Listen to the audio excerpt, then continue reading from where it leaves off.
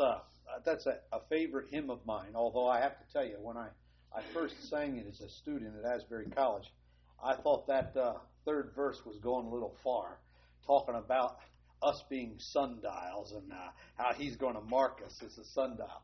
But the more I have contemplated that verse over the years, that we may trust Him fully, and they who trust Him wholly find Him wholly true.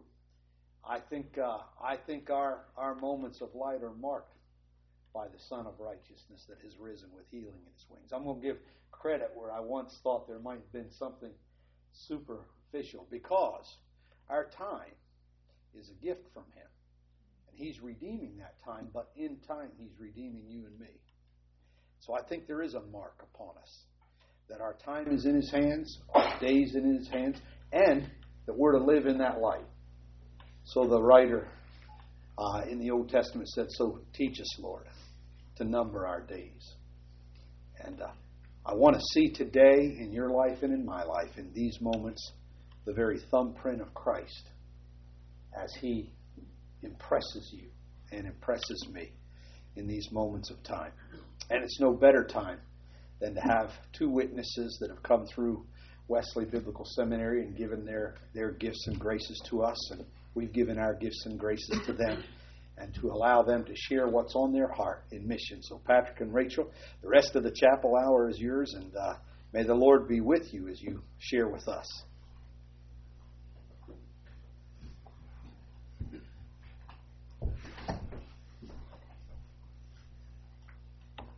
Well, thank you, Dr. Smith, and so many others that are part of the Wesley Biblical family. Those of you that I haven't met, and those of you that I had the privilege of meeting about a year ago, I guess it was. It is a great privilege to be here among you. Now married to Rachel, who was here before. It's a wonderful thing and a wonderful journey that the Lord has called us on. Pray with me. Thank you, Lord Jesus, for your goodness to us. Thank you for your great faithfulness. Lord, would you have my words and Rachel's words as we come before this body and praise you and tell of your glories, tell of your goodness and what you've done. Would you impress upon our hearts the message you would have for us today. Amen. Well, a few years ago, I took the plunge, contemplating what the Lord had done in my life, what the Lord was doing in other people's lives, the needs that were around me. I said, okay, Lord, I will take that step of faith and go wherever you lead me. And the Lord said, good, wonderful, let's go. I'll take you on an incredible journey, and it'll be a refining journey. It'll be a good journey. It'll be a journey of blessing and of comfort in the midst of pain. And it will be an incredible journey of love and of learning that I'm calling you on. And as Rachel and I talk this morning, just for a few moments, have that question in your mind. What is the Lord impressing upon me? Why am I here? What role do I have to play in the great story that began at creation and that ends at the great wedding feast? I want to share with you a little bit about the vision of something called Extreme Walk. Now, when I was here before, the main things that I was concentrating on were studies, pursuing Rachel, and coordinating Extreme Walk. That's and some would say that wasn't in the correct order, right? Let me tell you a little bit about the program that I was involved in. I started in 2003. I went to go on an Extreme Walk, and then I was called to be a group leader in Extreme Walk, and then I was asked to be the Extreme Walk coordinator, the international coordinator for this program, which is a program of OMS International, a mission that many of us know. Extreme Walk is a 10-month church planning internship. It's an experience of complete submersion into a new culture many times a new language, to go and learn how to make disciples in the context of a church, of planning a new church that multiplies, Lord willing. Learning all of that from indigenous leadership. So there are missionaries, usually from a similar culture of the young missionary that's going. There are other missionaries on this field. For instance, I went to Ecuador. There are already OMS missionaries on the field who received me, who gave me a place to stay for a few days. But they promptly sent me on down about an hour away so I could stay in South Quito in a neighborhood where there was an indigenous church planning team planning a church. They had been there for 4 months before me, so I got to see a church go from about 5 members, 3 of which were the church planning team, of which I was one, go from that house church to a fully functioning, baptizing and giving communion and teaching and making disciples body of believers, meeting in a rented building. If you counted all the kids, it was about 80, just to give you an idea of the changes of life that happened while I was there that I got to witness. But I can't really come here and tell you about a program and not tell you about the principles that it has. I'd like to share with you life experiences, of course, and what's been going on in my life, and I will. But right now, go with me to Luke 9.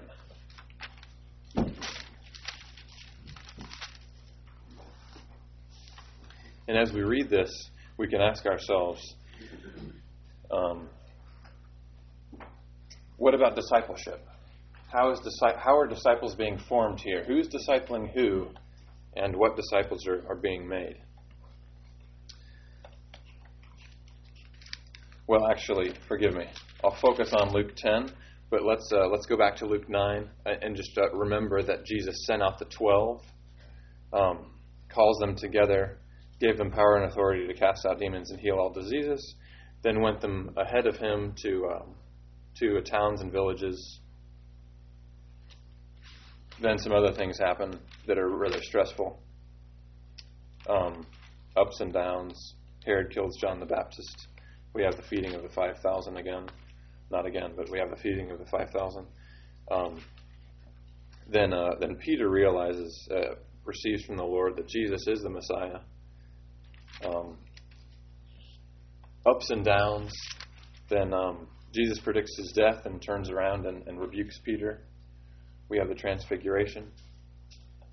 Jesus healing a demon-possessed boy, predicting his death again. So we have a sending out, Jesus sending out the disciples, lots of ups and downs. And then,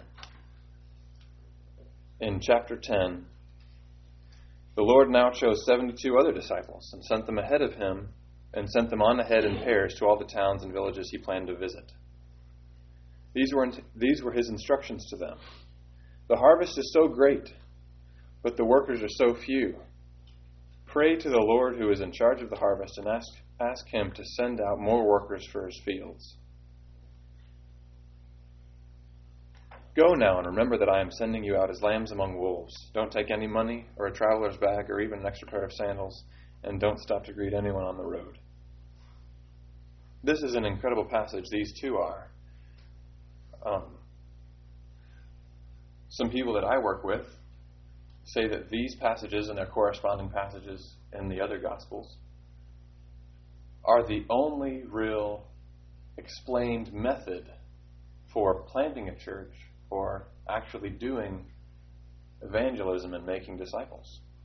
There are many other examples in the Bible, but this is where it's actually explained, one of the only places where it's actually explained. So where is discipleship in this, Patrick? What's important here that we need to focus on this morning? Well, I want to focus on the prayer that was part of the instructions that Jesus gave to the 72. This is after Jesus sent out the 12 to go to towns and villages And they went out and shared the word. And then we had lots of people come and be interested in Jesus. And now there are 72. So some would say, well, 12 times 5 is 60. Plus 12 is 72. So possibly, just a thought, if each disciple were to have gotten 5 people from the towns and villages, adding on the 12 on top of each 5 that they got would be a total of 72. Simply a thought. What's not simply a thought is this prayer request that Jesus asked them to pray. Pray to the Lord who is in charge of the harvest and ask him to send out more workers for his fields. And now that's an important prayer. And I think it's important because where it is in this passage. It's in the instructions of when they're going out to new towns and villages where Jesus is about to go.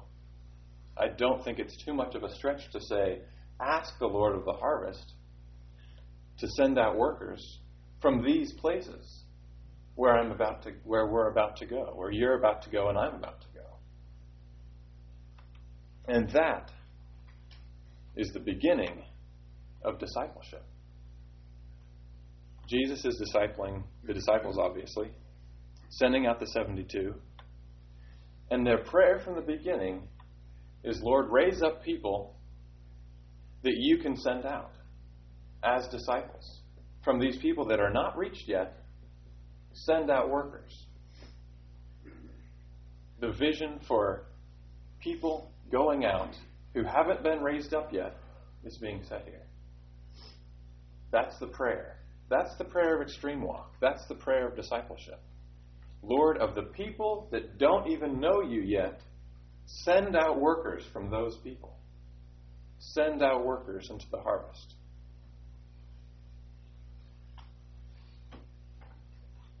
Even more in this passage, it's geared toward focusing, not on going from house to house, but focusing on one person in a town or a village.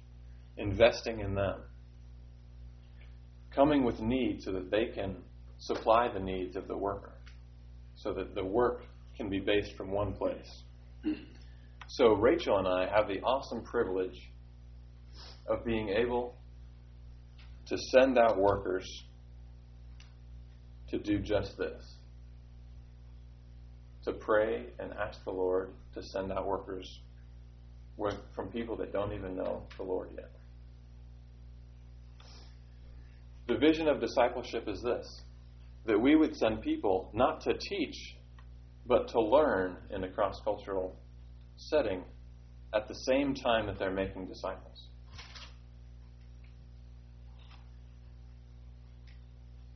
And it even gets bigger than that. I don't want you to think that this is an American thing. I thought it was.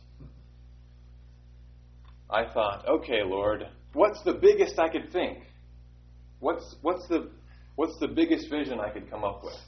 And the biggest thing I could think of was for the Lord to use us, to start churches planting churches in every region of the world. And I thought, Lord, send me some people to send. Send me some people to send out so I can send them to all these different countries that I have. In each region of the world. But not too many came. I got 3 from America last year. I thought, Lord, what's going on? Are we just kind of fading here? And the Lord said, wait. And I was surprised by 8 applications from Colombians to go out as missionaries with this program. I thought I was going to have an informational meeting to tell them more about the opportunities, that possibly we could have some international applicants to also go out as missionaries to other countries. And I received applications. I'm about to show you a video of what the program is, and hopefully that'll capture a bit more of the vision for discipleship. So as you watch it, Pay attention to the vision for making disciples, for disciples making disciples, as you watch it. See if you can identify any of the key factors, such as that.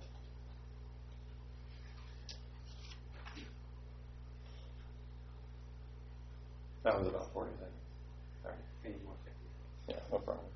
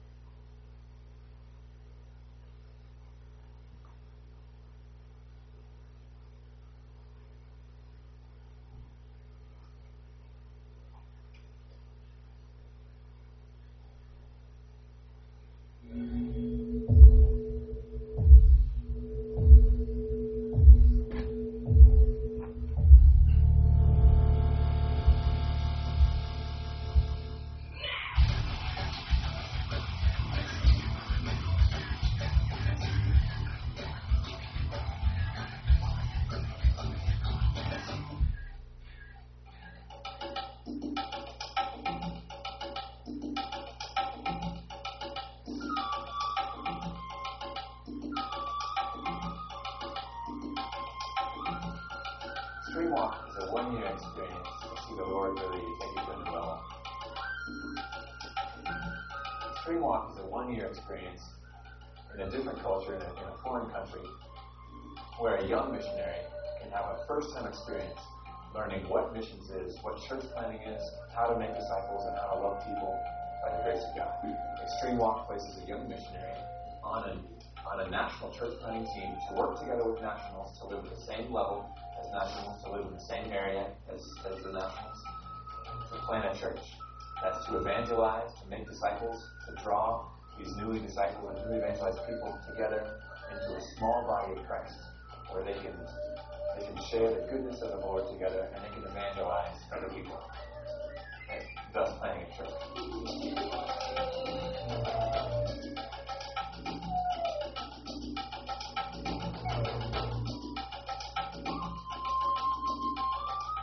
I'm B.J. Williamson, and I am from Kentucky. I'm Avery Williamson. I'm from New Jersey. We work side by side with the pastor of our church. We do visitations to people in the community and go and spend time in the Word with them. And we also have church services and prayer meetings that we participate in. Every Wednesday night, our church has a movie night. So we use the projector. Our projector it to a neighbor's house. And we invite people to come. And one night, a gentleman by the name of Jaime came, and one of our church members invited him to the next church service. At that church service, he accepted Christ. So we were very excited about his accepting of Christ. Inscribas mi nombre en el libro de la vida. My name is Joshua Moon, and I'm from Macon, Georgia. I am 21 years old. I've just taken off my last year of college to come down here. I'm here in Trionfo, church planting, working with a church, La Iglesia Bíblica Restauración. We don't have a music group, a leadership team for music here at church. And so what I'm doing is teaching guitar right now to a lot of the youth. what I've been doing with the guitar is teaching the kids, and then in return, they can teach, so that when I leave, the program doesn't drop at all. But we have teachers, and we have leaders in the music group. Our goal here is that we have these 10 months, and once we leave, then that's it. So if we bring all of the work onto ourselves, then when we leave, that certain ministry is just going to drop totally. Este es un ministerio muy especial de Joshua, trabajando con los jóvenes de Sito, de toda esta ciudad de él. Es un ministerio que lo hace muy bien, tiene muchos amigos, realmente es una gran ayuda, una gran bendición aquí en este lugar.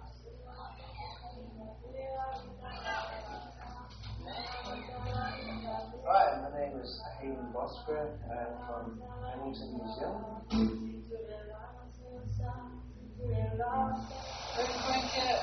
I'm helping out with the Dorset Church in the afternoon to visiting people, making contacts, inviting people to reunions at the church, and then at night I've English classes that I'm teaching on Wednesdays, Thursdays and Fridays. Then on Sundays I start teaching two youths in church solutions, and eventually they can carry on where I've moved up and go over and drop from there. Yeah, it's really not about me. It's not about me yet. It's about Jesus working through me and what He can do yet.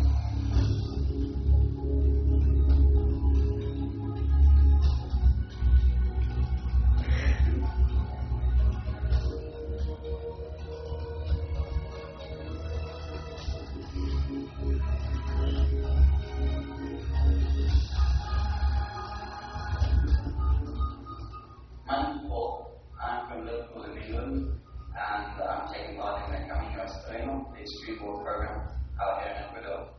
One of the biggest things that I'm involved in is the youth group. So what I'm trying to work on at the moment is getting a couple of the members of the youth group to start taking over some of the leadership of the group, just so that when I leave, there isn't a hole left, so that there will be already somebody who's taking it on and running it. So when I first got in here to Ibarra, one of the youth said to me, hey, we should go on a hike with the youth group. We organised a trip up to Whipple, which is a mountain that they told me was about 3-4 hours hike off the main road. I think it was about 6 hours later, after walking generally upwards, we arrived at Whipple, and it was a good walk. It nearly killed several of us, but we all made it up to the crater top. So I think it helped a lot just to keep building the friendships that are going on there, and it's been really good to see some of them just getting to know each other more and just getting confidence within the group.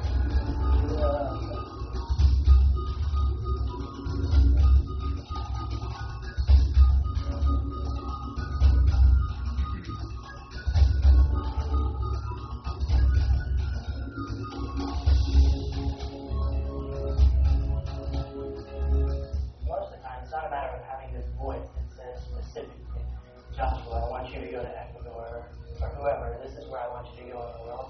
All of the time it's about being obedient to the Lord and trusting in Him, that no matter where He takes you, if you're being obedient and searching out His will, seeking Him daily, then no matter where you go, He's going to use you, and He's going to work through you for the good of His kingdom.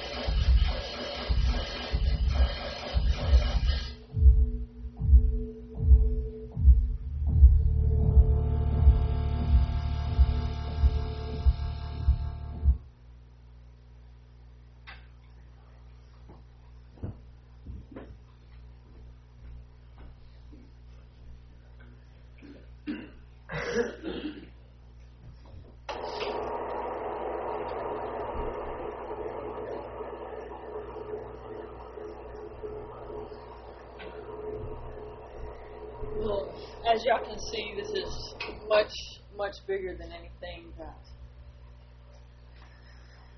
much bigger than anything that we are. The Lord is rocking our worlds with what He's doing in different countries. What you saw from this video was fruit from the Lord raising up a team, helping Patrick. This was from the team that he rose up the second year that he was in Ecuador. So this is just one country that you see. And we've had teams in Angola and Mexico. And we're setting up things for Mozambique, the Philippines, and we've got a girl in Kazakhstan right now, one back in Ecuador, and one trying to get to Brazil. So it's continuing to expand in unbelievable ways. And that has been our prayer and vision as we were on our faces before the Lord over a year ago, saying, Lord, what do you want to do with us? What do you want to do with this? Because it's so much more than a program. It's people's lives we're turning. And so part of the doors that He's opening up and the dreams that He's placing in us is to be able to have different training centers within the South American regions, within the Africa, Asia, Middle East, Europe, so that different people who normally would never have the opportunity, nationals, can be trained, equipped, and sent out within their country and to other countries.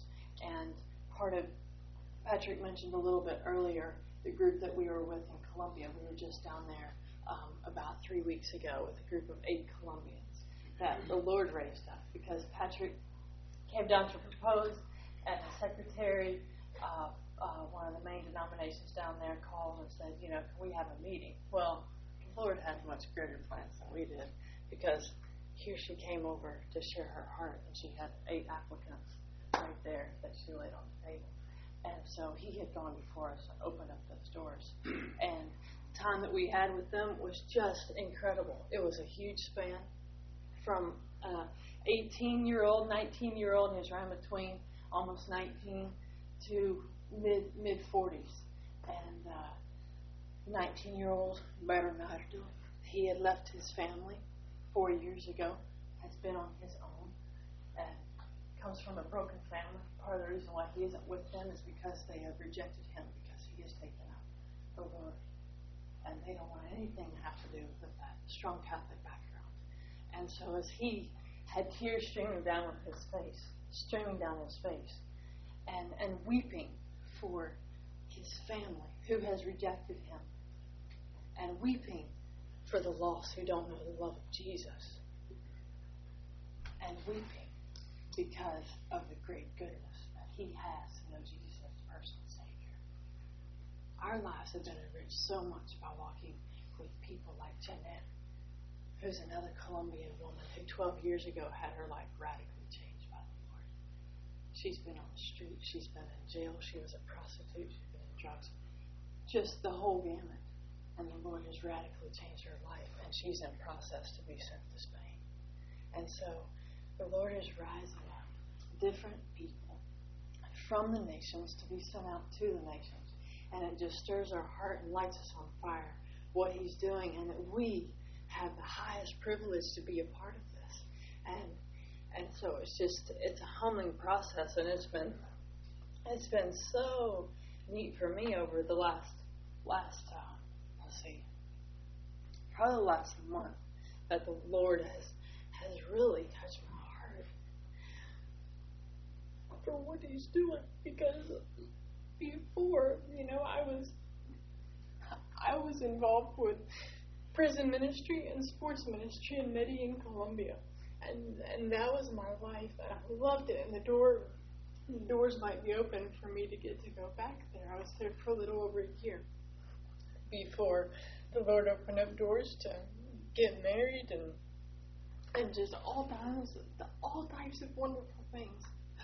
And so it's been just an incredible process for the Lord to open my heart for what He has, and to just break my heart again for the lost, the great and high privilege that we have to know Him personally and to carry that message and to equip and to train. And so it has been just incredible to see what the Lord has done in such powerful ways in the lives of these people and to work alongside the nationals of these countries. And that's what is so cool about Extreme Walk, because it turns our world upside down. And it's not about, doing things the Western ways. It sends out people from the nations to learn from the nationals within those nations. And so it's always in partnership. And the Lord's always the center of that. So, thanks for hanging in there with me. Patrick's going to share one last thing, and then I'll close this up.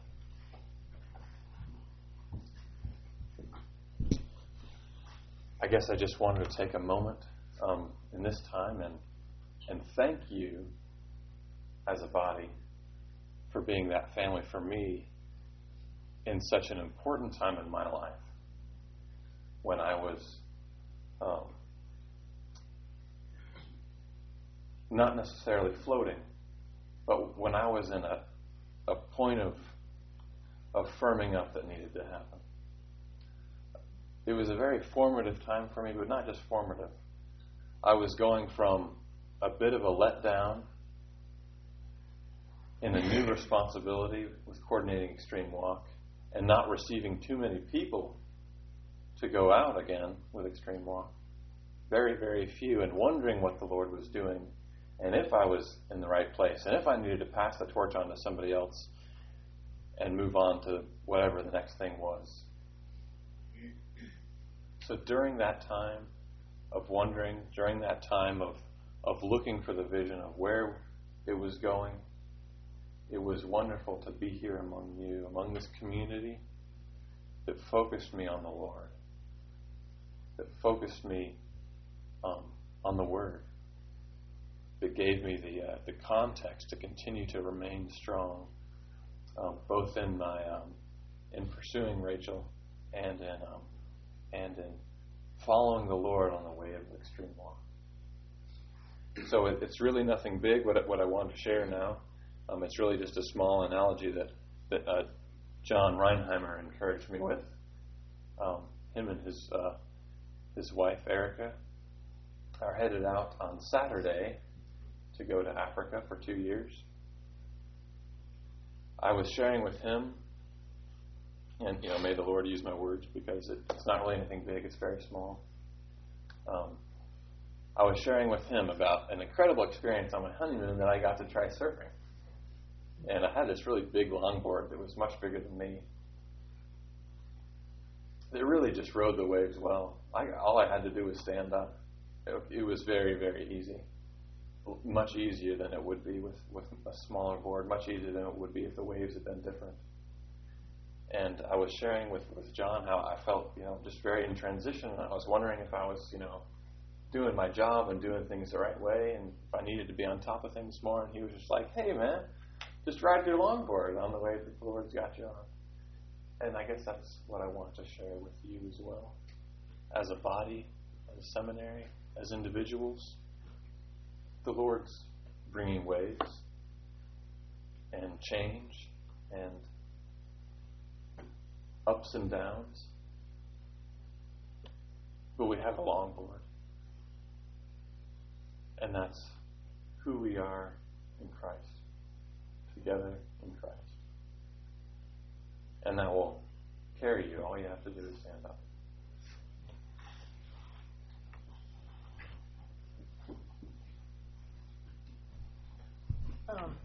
Just as we close today, so I was praying last night and thinking about different things. We have a great invitation. An invitation that came from Jesus when He invited each one of us to have a personal relationship with Him. A great invitation that came as He invited the disciples to walk beside Him, to learn from Him. A great invitation that came as He opened His arms and invited the children to come hop in His lap. And a great invitation that came even while He was still on the cross. A great invitation that is still extended to us every single day. And I have to ask myself, what type of an invitation do I have for other people to invite them to our King? to invite them to our Savior, to invite them to our Lord. What's the countenance like on my face? What's the tone of my voice? What are my actions? What's my attitude? What type of invitation do I give to my family and how I serve them? What type of invitation do I give with the body of Christ, where sometimes, so many times, it's the hardest to give the love of the Lord? What type of invitation do we have today? Because the invitation is always ours. Always ours to receive, and the invitation is always ours to give to the world who desperately needs the Lord. And so I encourage you today to, some of y'all are just crawling through the valley trying to make it to the next class, and some of y'all are on the mountaintop seeing all types of incredible things. We all get to see incredible things from the Lord. But I just want to encourage you today, at whatever stage you're at, some of us, another chapel to get through, what's it going to be today, and others are. So whatever stage you're at, receive an invitation from our Lord, and also give that invitation to every single person that the Lord places before you. And it's a great privilege and an honor to be with you, with each one of y'all today. Look forward to getting to meet you some more and reconnect with those of you who we know. But let's just take 5 minutes and sit before the Lord and receive that invitation to run into Papa's arms and to let Him restore and renew and to strengthen and refine. Let's just take the next few minutes to just sit with our Savior and to bring what we have to the foot of the cross. And then we'll just close with prayer. All right.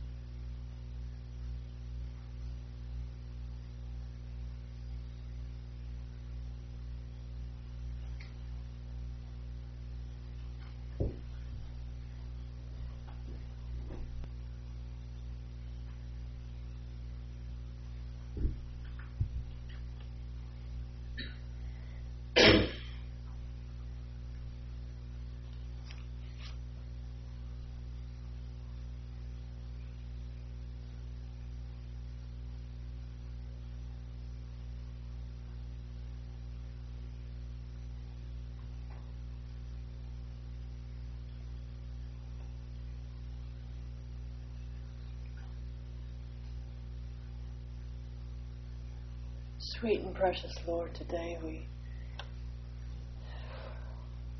come before you humbly and broken and absolutely desperate, in need of you and in need of your touch and in need of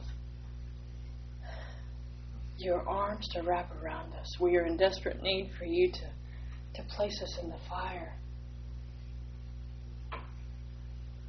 Lord Jesus, we long to know you more.